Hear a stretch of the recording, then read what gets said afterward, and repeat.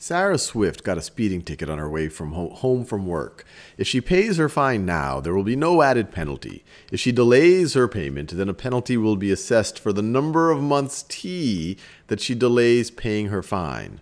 Her total fine F in euros is indicated in the table below. These numbers represent an exponential function.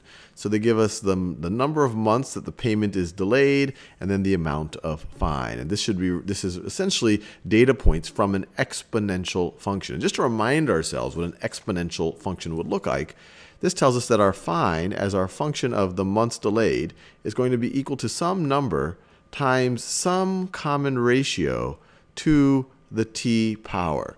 This telling us this exponential function is essentially telling us that our function is going to have this form right over here. So let's see if we can answer their questions. So the first question is, what is the common ratio of consecutive values of f? So the reason why r right over here is called the common ratio is it's the ratio that if you look at any two, say, if you were to increment t by 1, the ratio of that to f of t, that ratio should be consistent for any t. So let me give you an example here. The ratio of f of 2 to f of 1 should be equal to the ratio of f of 3 to f of 2, which should be the same as the ratio of f of 4 to f of 3. Or in general terms, the ratio of f of t plus 1 to the ratio of f of t should be equal to all of these things. That would be the common ratio. So let's see what that is. If we just look at the form, if we just look at this right over here, so what's the ratio of f of 2 to f of 1? 450 divided by 300, well, that's 1.5. That's 1.5. 675 divided by 450, that's 1.5. 1012 divided by 0.5 divided by 675, that's 1.5.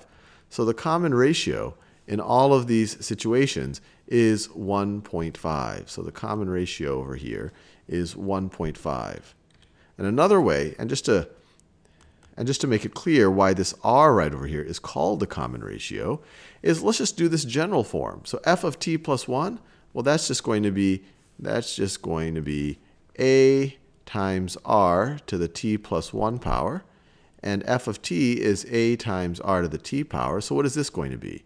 This is going to be, let's see, this is going to be r to the t plus 1 minus t, which is just going to be equal to r to the first power, which is just equal to r.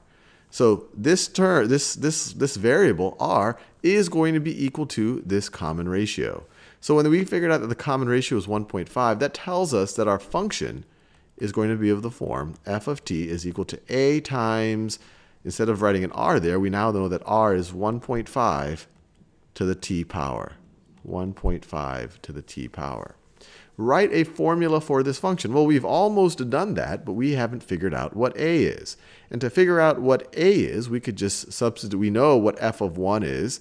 When t is equal to 1, f is equal to 300, and so we should be able to use that information to solve for a. We could have used any of these data points to solve for a, but let's do that. F of 1 is equal to a times 1.5 to the first power, or a times 1.5, and that is going to be equal to, they tell us that f of 1 is equal to 300.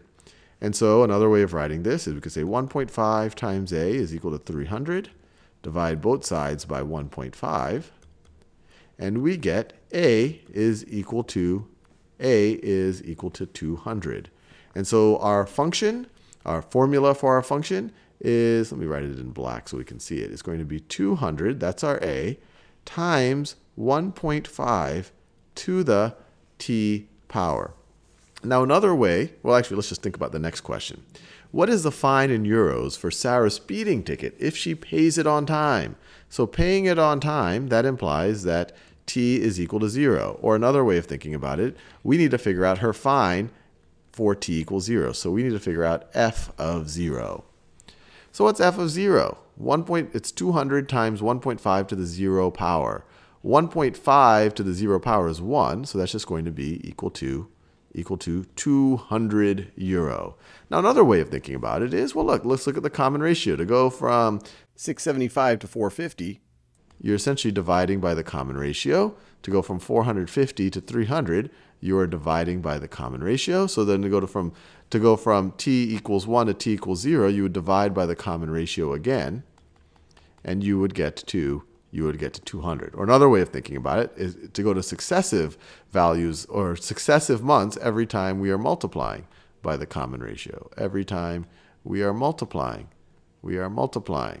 by the common ratio.